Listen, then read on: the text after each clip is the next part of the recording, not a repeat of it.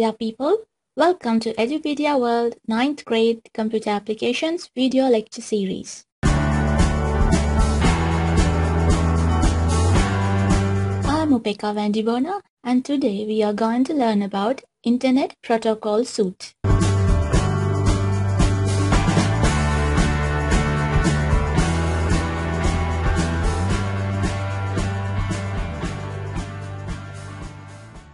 First of all, let's try to understand what is Internet Protocol Suite. Internet Protocol Suite is the computer networking model and set of communications protocols used on the Internet and similar computer networks. It is commonly known as TCP/IP because its most important protocols, the Transmission Control Protocol (TCP) and the Internet Protocol (IP) were the first networking protocols defined in this standard. Nowadays, it's using protocols more than TCP/IP. So that's why it's better to use IP suite rather than the term TCP/IP. We'll get to know a few of the other protocols from the IP suite. So now let's see what does the IP suite do.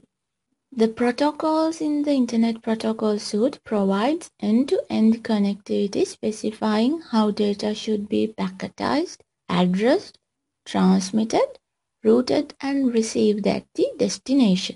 This functionality is organized into 4 abstraction layers. Let's look at those layers. Most network protocol suites are viewed as structured in layers. This is a result of the Open Systems Interconnect (OSI) reference model designed by the International Standards Organization (ISO).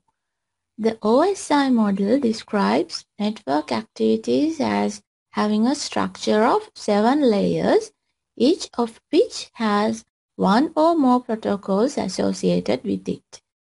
The layers represent data transfer operations common to all types of data transfers among cooperating networks. The OSI model describes an idealized network communication protocol family. TCP/IP does not correspond to this model directly, as it either combines several OSI layers into single layer or does not use certain layers at all. If we take the layers from lowest to the highest, the first layer is link layer.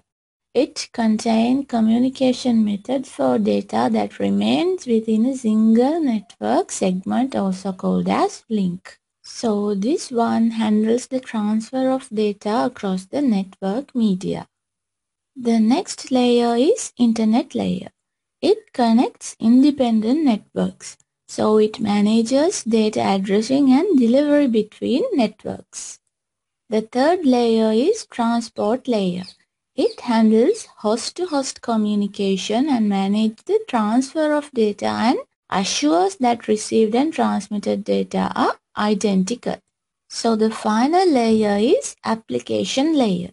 That is the layer we are much interested in under this section. This layer provides process-to-process data exchange for applications and consists of standard communication services and applications that everyone can use. So that's about the 4 layers. We call these 4 layers as TCP/IP protocol stack. So anyone who uses Internet should be adhere to this TCP/IP protocol stack. It's a worldwide standard, so there should be one who should maintain them. The TCP/IP model and many of its protocols are maintained by the IETF, the Internet Engineering Task Force. They have the responsibility of maintaining these standards for worldwide. Now it's time to look at the application layer. The application layer includes the protocols used by most applications for providing user services or exchanging application data over the network connections established by the lower level protocols but this may include some basic network support services such as many routing protocols and host configuration protocols. So that means the services provided by the application layer work with the transport layer to send and receive data. So now it is the time to look at few of the application layer protocols. The first one is FTP, File Transfer Protocol. It is a standard network protocol used to transfer computer files between a client and a server on a computer network. FTP is built on a client-server model architecture and uses separate control and data connections between the client and the server. FTP users may authenticate themselves with a clear text sign-in protocol, normally in the form of a username and password, but can connect anonymously if the server is configured to allow it. If it is secure transmission that protects the username and password and encrypts the content, it uses the protocol FTPS. S means the term secure. The next protocol we're interested is HTTP, Hypertext Transfer Protocol. It is an application protocol for distributed, collaborative hypermedia information systems. Hypertext is a structured text that uses logical links, that called as hyperlinks, between nodes containing text. HTTP is the protocol to exchange or transfer hypertext, the foundation of data communication for the World Wide Web. The secure transmission protocol of HTTP is the HTTPS. The next one, SMTP, Simple Mail Transfer Protocol. It is an internet standard for electronic mail transmission. For the secured SMTP, we use SMTPS protocol. The final protocol we selected in the application layer is IMAP, Internet Message Access Protocol.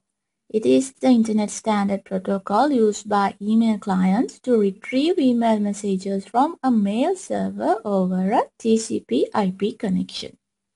IMAP was designed with the goal of permitting complete management of an email box by multiple email clients.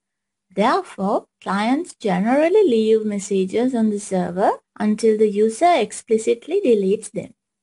Virtually all modern email clients and servers support IMAP. IMAP and the earlier POP3 Post Office Protocol are the two most prevalent standard protocols for email retrieval, with many webmail service providers such as Gmail, Outlook, and Yahoo Mail also providing support for either IMAP or POP3. Secured IMAP connections known as IMAPS.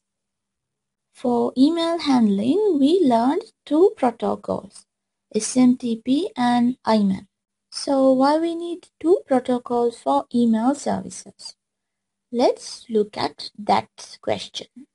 Email servers and other mail transfer agents use SMTP to send and receive mail messages. User-level client mail applications typically use SMTP only for sending messages to a mail server.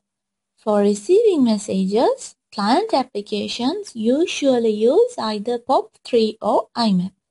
That means at the user level, it uses separate protocols for different functions. But in the server level, it uses one protocol to perform the two functions, sending and receiving.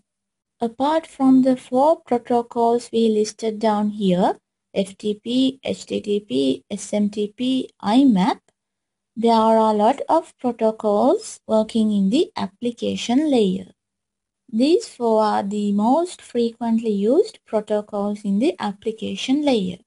So now let's look at what happened after the application layer.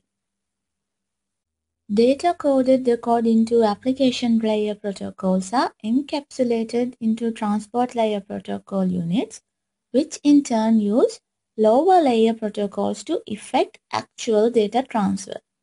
Application layer protocols generally treat the transport layer and lower level protocols as black boxes, which provide a stable network connection across which to communicate.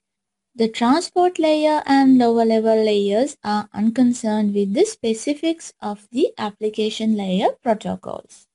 So that's all what we have today about Internet Protocol Suite.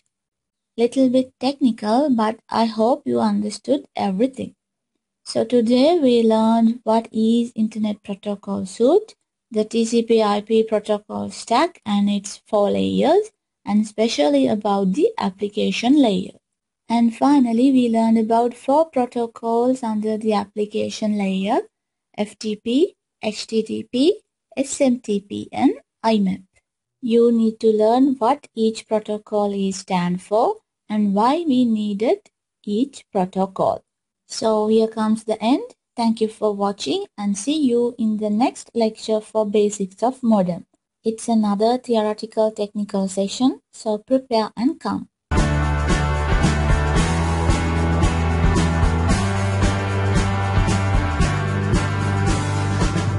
This video brought to you by EdupediaWorld.com.